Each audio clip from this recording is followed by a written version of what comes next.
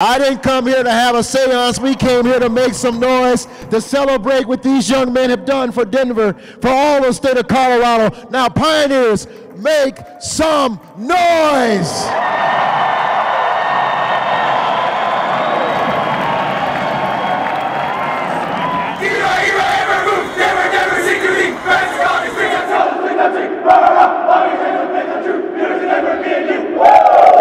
We are so proud of your work, your discipline, your dedication, your resilience, and your winning spirit.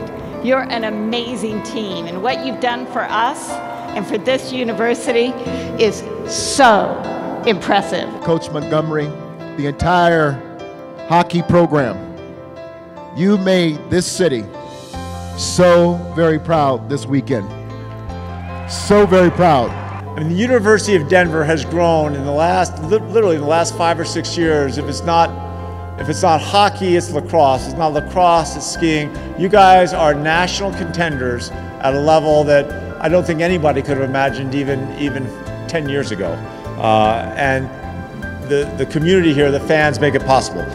I, John W. Hickenlooper, Governor of the entire state of Colorado, do hereby proclaim forever after April 11th, 2017 as University of Denver Hockey National Champions Day.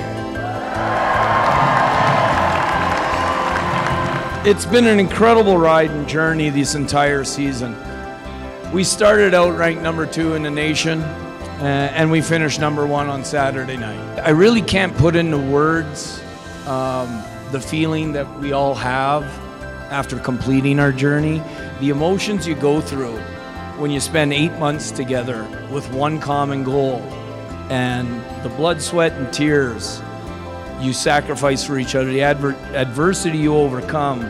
It's hard to put into words that wish I could share everything, all the emotions that I've been going through for 48 hours. And to our players, I asked and I demanded, and our staff asked and demanded a ton from you. And not only did you deliver with effort, execution, emotion, and energy, but you demanded it from each other. And you wouldn't stop pushing until you achieved your goal. I could see it in your eyes from the time we got to Cincinnati. I thought we were going to win. And it was awesome to watch you guys do it for each other.